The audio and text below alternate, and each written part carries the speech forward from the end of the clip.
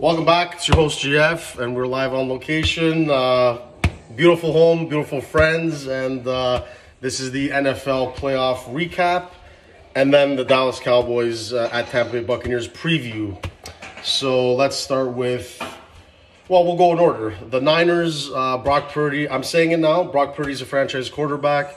What I see in him versus guys like DAK, Kirk Cousins, guys that have been around for 5 or 6 years, he sees the field. He's very confident. He's playing within himself. And Brock Purdy is an example that you don't have to be a big, strong running quarterback or have the biggest arm. He believes in himself. He's clutch, and he's getting it done. So the Niners, they pulled away from Seattle. There was that big turnover. Turnovers matter. Good for Geno Smith. He played well, but the Niners are just much better than them. Saturday night, that's probably the game of the weekend, wildcard weekend, but we'll see. We still got one left here tonight. Trevor Lawrence, you can't start any worse for interceptions in your first playoff game in the first half. And then what an epic comeback clutch. That's why he's first overall. That's why he's going to be the real deal, just like Joe Burrow and them. And the Chargers, that's an epic meltdown. I think that's the third biggest comeback in NFL history. So a little shades of Patriots and Falcons in the Super Bowl. And then the Sunday games, a little bit boring because you knew that there was no Tua. So the Bills should have handled their business a lot easier than they did. Josh Allen was sloppy and it almost cost them. But the Bills get the victory. Kirk Cousins, classic, can't get it done if it's not 1 o'clock. And the sad thing is he had a very solid game, stat line. But when they needed him to tie the game, he choked. I don't know what that pass was to Hawkinson with the game on the line. 4-yard pass, defender right there. There was nothing he could do. But that's also on Minnesota's bad defense. So that's Kirk Cousins, though, man. At the end of the day, you can't believe Minnesota. They're a cursed franchise. And the Giants, Daniel Jones and Saquon Barkley are getting better. They're definitely going to get re-signed. And the Cowboys, the Eagles, the Giants are coming. You got to give them credit. They have no weapons, wide receivers. If they can fix that, they got something in the future. And then the Sunday nighter, again, no Lamar Jackson. So the Bengals should have taken care of this one a lot easier than they did, and they didn't. It took a Hubbard 98-yard fumble return to the house. They got it done, but next week, Joe Burrow is going to Buffalo.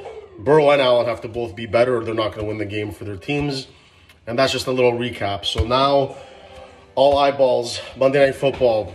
The GOAT, Tom Brady, Dallas Cowboys, Dak Prescott, and Tampa, much like my Leafs. We got to get through Tampa.